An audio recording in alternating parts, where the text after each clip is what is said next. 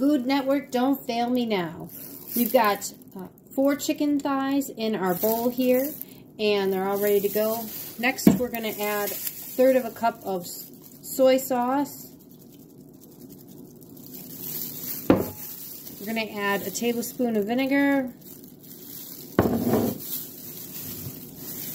tablespoon of avocado oil or any other oil you have on hand, and then we're going to add our seasonings. We're going to add a little bit of garlic powder,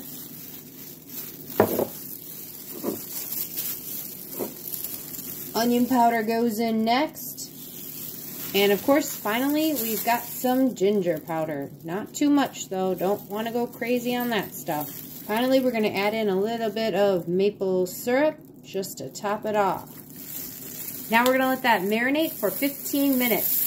Woohoo! I have some boiling water here and 3 packages of ramen. What I did is I tossed out the seasonings, and now I'm going to put in the ramen and let it sit in there for 2 minutes and then drain it out.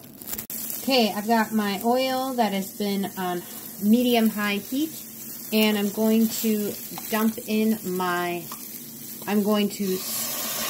throw on my chicken that is done marinating and get that cooked off. I've taken my cooked chicken out of the pan, and now I'm going to throw in some carrots and some cabbage and just get that cooked and ready to go. Now that we have all our veggies cooked, we're going to add back in our chicken and our ramen. And I think I'm going to have to add a little bit more soy sauce because it doesn't have enough sauce for me. And we'll see how it goes from there.